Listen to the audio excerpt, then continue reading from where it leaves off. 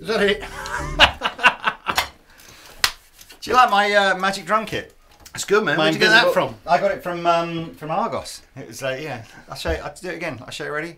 2, 3, 4.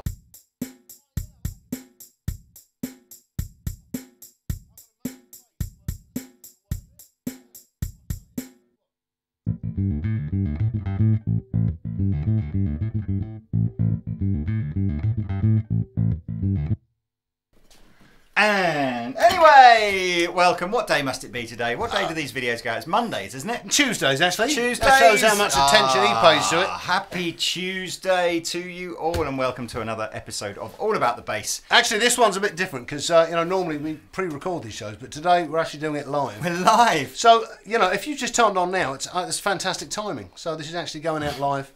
And you can, you know, if you put your comments in, obviously we'll read them as we're going along, and you know, we'll respond. Why do you still use that Nathan King? He is useless. Yeah, I've Mum, just turn it off. If you don't like it, don't watch it. All right? That's it. Right. So, orange. We love orange bass gear. We love orange bass gear for two reasons. One, because it's orange. Well, three reasons. Orange and they're lovely people, and they're English. 4 reasons. My wife's Dutch, and that's the Dutch national colour. I like it. Huh? I didn't know she was Dutch. Oh yeah. Does she like a bit of... No, Your Honour. She doesn't. Pint at lunchtime. They've got a couple of new amplifiers. The 4-stroke. Oh no! Oh! That's literally all it. That's all it takes, Pete. 4 strokes and he's out. Yeah. So, anyway, the 4-stroke. They do the 300 and the 500, and these are rack mountable, pretty simple amplifiers. Fairly sophisticated EQ section, big volume control, big sort of compression-y, boosty sort of thing. And they said to us, can you do a little review of those? So we said, yeah, of course we can.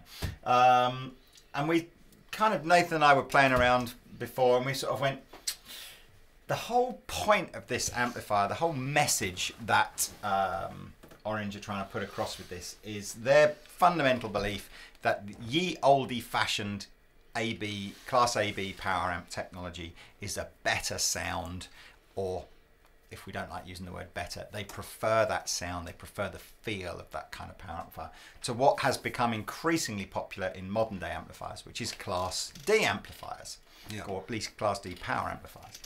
Now Class D, really, if you take tone out of the equation, which is I suppose ultimately subjective, Class D kind of wins on every other count. You know, it's lighter, it's cheaper, it's more efficient, it has automatic impedance matching, you know, to the cabinet that you put in, and that's why you've seen over the last 2 or 3 years this explosion in companies going, here's a little amplifier, it's like this, it weighs 2 kilos and it's 1,000 watts and da da da da da. Yeah. And they've been hugely popular. You know, bass players from everywhere have gone, well, that sounds like what I want. Except for Orange, really, who well, maybe not except for Orange. I wonder if there's probably 1 or 2 other manufacturers as well. But Orange definitely have just sort of gone, no, right in their guitar amps as well. So you know they've just gone, we like the sound of yesteryear. Yeah, old school. Old school. So we're going to run through the features of the. We're going to run through some sounds of the 4-stroke 500. There's a 300 watt version as well. It looks utterly identical, same housing, everything, same knobs, just a little bit cheaper and a little bit less output. We're running into the very cleverly designed isobaric 212. So if you're looking at that going, can't possibly be two speakers in there. There are, but it's one behind the other rather than the more conventional side by side. And sounds very nice, I would say. Yeah, you're a fan of this cab, aren't you? Yeah, it's good, yeah. So we'll play with that. And then what I've got is a popular, a very popular 550 watt Class D bass amplifier. I'm going to bung that on top, and we're just going to literally compare the sounds. We're not going to review the other amplifier. We're not going to talk about features or anything like that. Just purely and simply going to turn them both up, go ba-ba-da-ba-da-bum, and take, we'll talk about do we like the sound of one or the other, and we'll give it a bit of a road test in terms of even though on paper the power output is almost identical, does it feel like one is moving more air than the other one? Right. So are you cool with that? Sounds great. Are you cool with that? What's your little yellow peril thing on the floor here? Oh, this nonsense, yeah. It's just a little looper thing. And, you know, loopers are very popular. This it's got some little drum sounds in it, though. So. I've never heard of Nux. We don't sell them in Andertons. No. Well, is it old? New? Must be old, isn't it? It's got like a sort of 1970s Bon Tempi drum machine built into it. Well, if it was 1970s, they were way ahead of their time in the technology front. I don't know. I bought this sort of second-hand off eBay. It's 50 quid. So fair enough. But I think we do, you know, if you look at if you're thinking, oh, that's a cool idea, I like the looper, and I particularly want one with a drum machine in, definitely one of the Boss ones does, and definitely one of the Digitech ones do. I think it's something we should look at in the future, Lee. In the future. Right, let's go. Two big knobs. Hey. That's me and Nathan. Whoa! Two other big knobs here. Volume and this compressor, which is a compressor with like a boost circuit also built in. So as I wind this up, not only do we get more compression, but we get more sort of yeah, quite considerably too. That's kind of noticeable. A lot of compressors, just compressors. They, if anything, they'll make your thing quieter. Just actually boost it. So. And it's foot switchable. So if you needed a kind of, you know, like a rock thing to be able to just, you know, foot switching, you can do that from here. Yeah. Little light at the front here, which shows you kind of as the compression is sort of you know, at its maximum, if you like, this kind of starts to flash on. EQ section. The knobs across the top are the sort of cut and boost controls. So center position, there's no change. That way cuts, that way boosts, and sort of just to the bottom left of each of these controls is its sort of parametric Q section. It's frequency. It's frequency. Yeah. That's correct. Q, I believe, is the an acronym for. Is it? Yes, that's the Q bit of EQ. Is the parametric kind of what frequency is it going to adjust. Oh, okay. And they vary, you know, as you'd expect. Bass goes from 40 to 400, lower mid goes from 80 to 800, upper mid goes from 250 to 2,500, and up, you know, treble goes from 550 to 5,500. What Q stands for? It's probably Greek, isn't it? Or quotient. I have a. Could be. Oh, could be. If it isn't, it should. I like quotient. I like good quotient, word, portion, and elbow. They're all really. What's the word when is it onomatopoeic when a word just sounds like what it is? What it is. Put your favourite onomatopoeic word in the comments section. Nothing else, just the one word. Pouch. And we will at the next video session, we will just repeatedly say our favourite onomatopoeic word for 20 minutes. That'll be a whole video. Anyway, right, let's go with none of this compression on and all the EQ flat and the volume about halfway up. Let's just get some tones and then I'll fiddle with the EQ. So no compression for this first bit, just tone. And we're using the orange bass, right? We'll use this for a minute, and then, you know, if you're more at home with your status and it's got the extra string on it, it might give a. I quite like the idea of a 5-string with this to sort of really show what sort of guts are on it. But let's have a noodle around with that for a minute. The O bass, by the way, is a relatively affordable new bass from Orange. Comes in black, white, or of course, guess what other colour? Silver. No. Oh. Red. Orange, obviously. Right, let's go. Right, coming at you. Coming at you.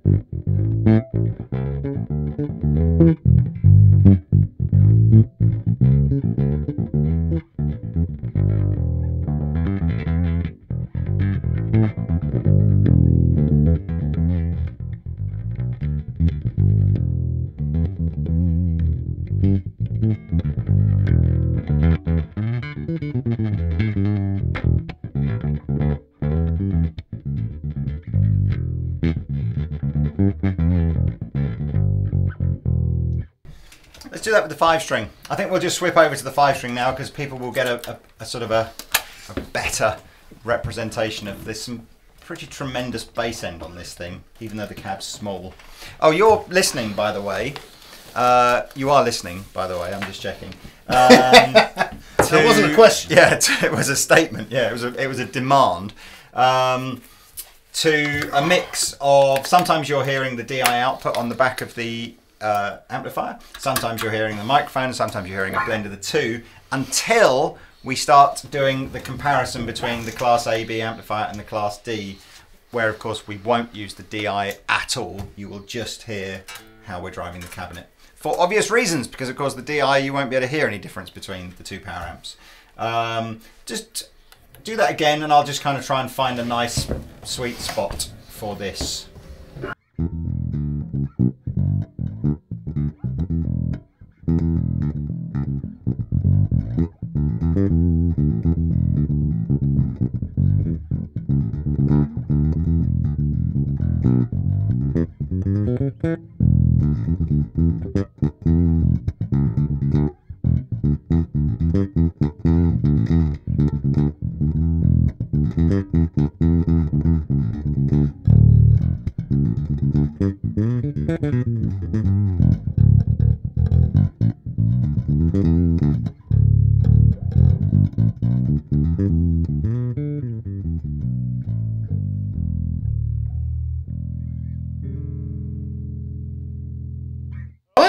Finished? Yep. It's very, very natural sounding, pleasant to listen to kind of amplifier. So now we're going to wind in the compressor.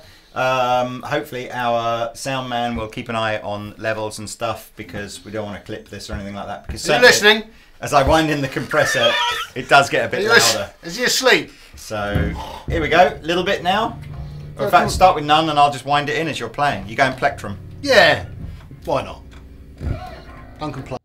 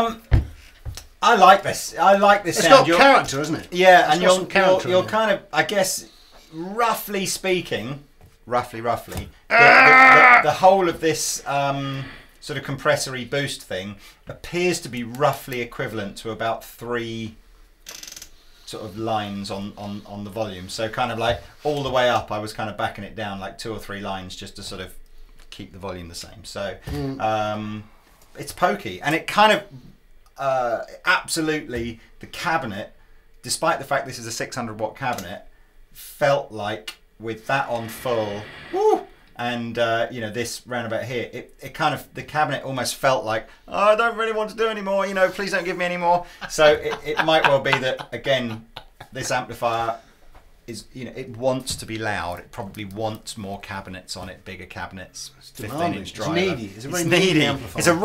It's a rock amplifier, isn't it? It just wants to give it some. Yeah, that keeps on giving. Stuff on the back's very, very, very simple. You've got your speaker outputs, you've got a balanced output, a line output, and I think that's it. That is it. Oh, and a fan.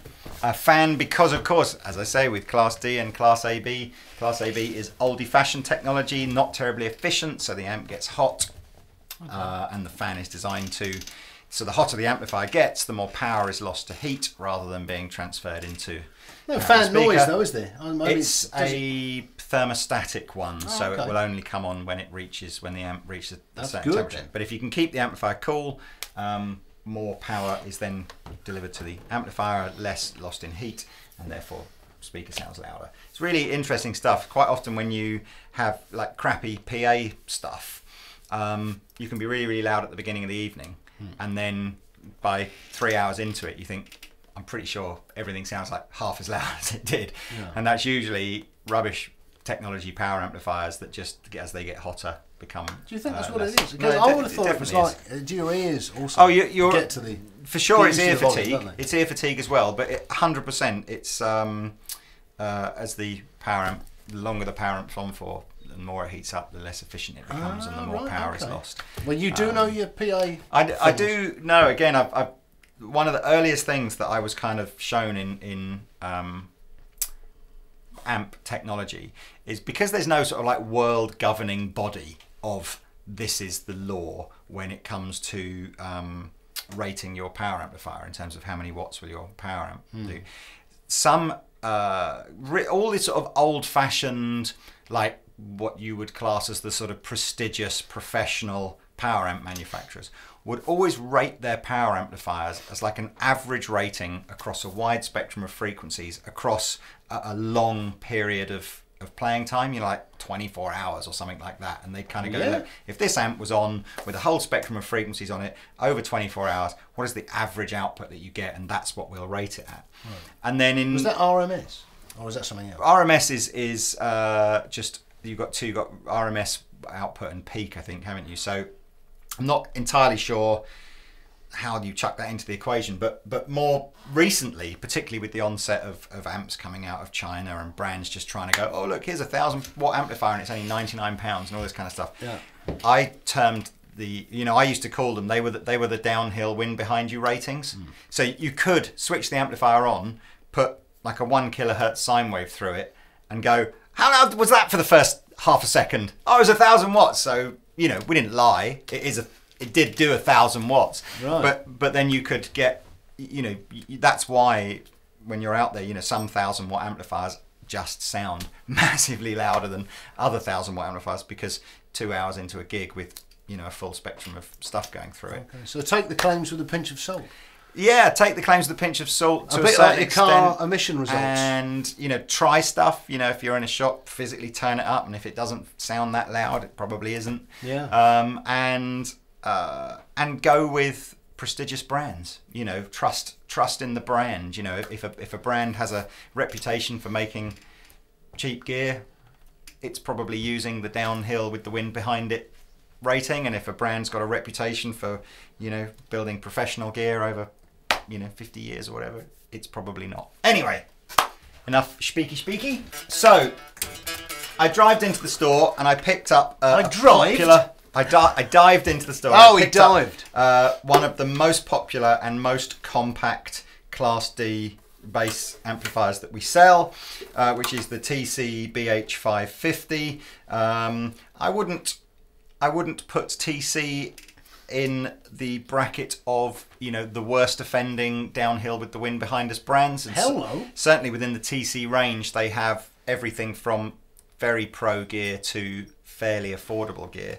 But this is one of the more affordable more affordable heads that they do. How much is that? These are about 500 quid, something like that. Okay. So actually, in fairness, it's a little bit cheaper than that. But Right. but I grabbed it because I thought it's the same sort of power rating. Okay. So what we're going to do is we're going to put all the EQ flat. Yeah. On both amplifiers. Well, this is basically just to show you the differences. You know, we're not trying to say one's better than the other. We're just showing you the differences. I'll be completely honest with you. This is a live demo. We haven't actually plugged this in yet to see whether it sounds any better or worse. Certainly, all the things that I said about Class D, you know, it's smaller, lighter, cheaper. You know, all that kind of stuff is absolutely true. So if you were if that's your overriding, you know, priority list on your sort of shopping list, if you like, you probably are going to go Class D. But if tone and power are kind of overriding, and you're happy to pick, I mean, I've picked this up versus this. We'll put the spec of this on our website, so you can find a link below. But just lifting it up, this feels about 5 times heavier than this, and I'm not exaggerating there. Literally, it's about 5 times heavier. So let's 4-stroke. So it's probably got, you know, at least a 6-cylinder. Yeah, this is actually, you're seeing this light on here and thinking it's running on electricity. Obviously it isn't. It is, as long as you're using the correct kind of lawnmower fuel for Anyway, right, so do it. Let's get using the 5, let's use the full range of the 5-string and everything. Okay. Let's just do this. All right. Yes.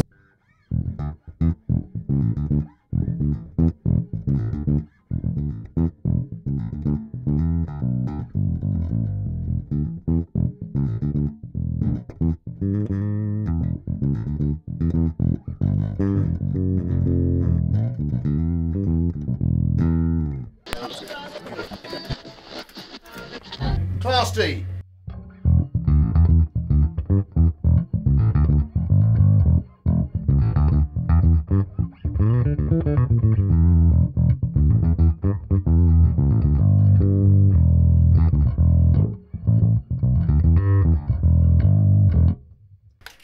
So it's cleaner sounding, isn't it? It has. I think it's got less bottom end. It's on certainly just set flat. It's hard to. I would agree. It's more mid range. Yeah, I mean, I guess obviously the tone stacks in each amplifier are going to be different, yeah. So it's hard to really go. Perhaps this is, you know, perhaps this isn't such an ideal experiment as I thought it was. But as Orange don't do a Class D amplifier, it's well, that's but you're completely right. The stuff in the room was going more, wasn't it? All the fittings that vibrated more. Seemed to be full of sound with the Orange. This, I don't know whether or not it has like a differently shelved bass EQ to kind of not overwork the power amp as much. You know, just kind of perhaps the bass response is shelved off a little bit. It certainly wasn't a massively noticeable difference in volume. More type of sound, wasn't it? You know, as you said, volume seemed to be pretty similar. Yeah, it was the tone that was different. Let's EQ up a sound. Stick a bit more bottom end in it. Yeah, and let's just see if it starts to give up maybe a bit. But okay, let's just play. Quite noisy, that. It is.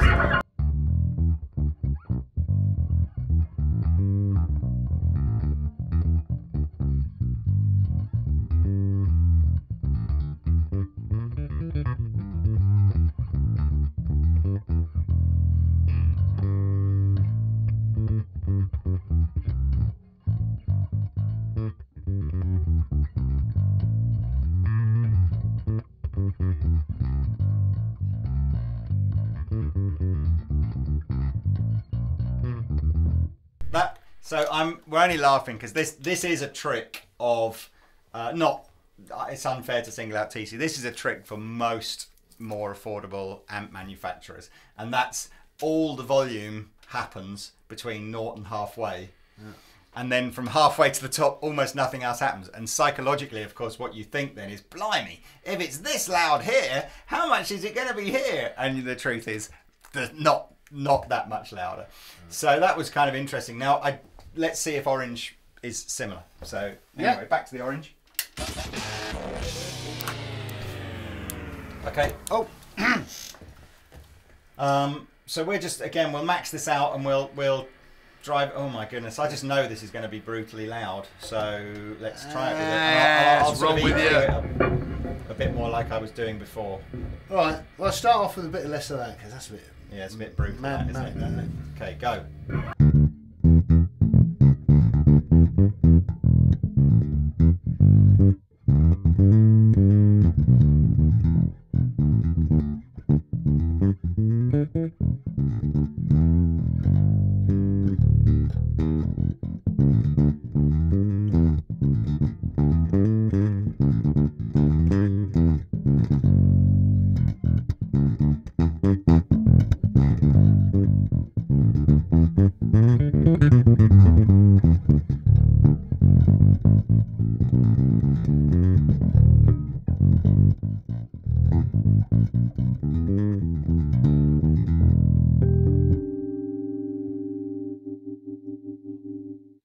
I think that's kind of our experiment kind of done, really, isn't it? I mean, I'm glad, well, do you know what? I'm glad you did it because I think it just shows up that the amps just have completely different tonal qualities, you know. And some people are going to love that. Yeah. Some people are going to prefer that. I think that so one of the things that I should qualify here as well is because of the way this Class D amplifier works in the TC one, you are getting the full 550 watts into this cabinet, despite the fact that this is an 8 ohm cabinet.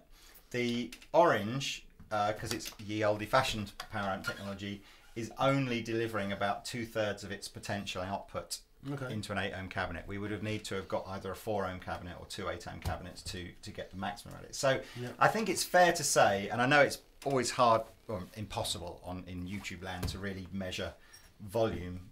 It's much easier for you to hear tonal differences.